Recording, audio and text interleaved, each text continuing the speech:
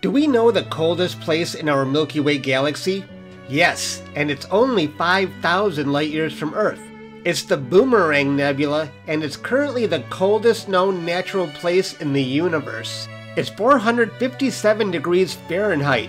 That's less than 2 degrees above absolute zero. It's so cold because the dying red giant star is ejecting gas in all directions. But this is no ordinary red giant. Researchers think it's so cold because a smaller star threw itself into the heart of the larger red giant.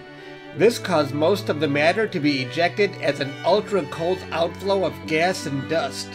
Thanks for watching.